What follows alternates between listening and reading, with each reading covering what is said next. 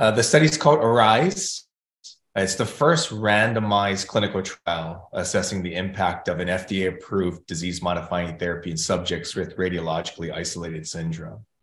And this study was unique in that we randomized participants 1-to-1 to receive brand name dimethyl fumarate, Tecfidera, or placebo. And we were fortunate enough to partner with Biogen to allow for the use of the actual compounds that were applied within define and confirm. So the two pivotal dimethyl fumarate trials from back in the day.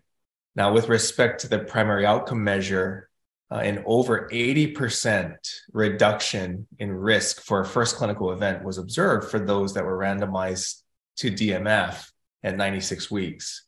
And I think the other part that's remarkable here is we also demonstrated a positive effect on MRI, having a significant reduction in the development of new and or newly enlarging T2 lesions, despite how the study was designed. So it was a study in which only 2 MRI scans were performed, one at baseline and then at the end of study at 96 weeks. Mm-hmm. Now, I think for listeners, what's really important to highlight here is that, the inception of ARISE occurred somewhere around 2014. Oh, wow. And it started in early 2016.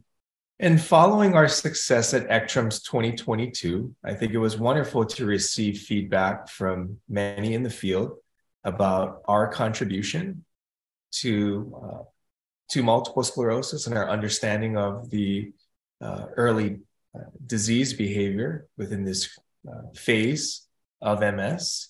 I think it's very important to highlight that we had limited options back in the day with respect to treatments, and Biogen really should be credited with being that one manufacturer that was brave enough to take this journey with us and really to invest in it.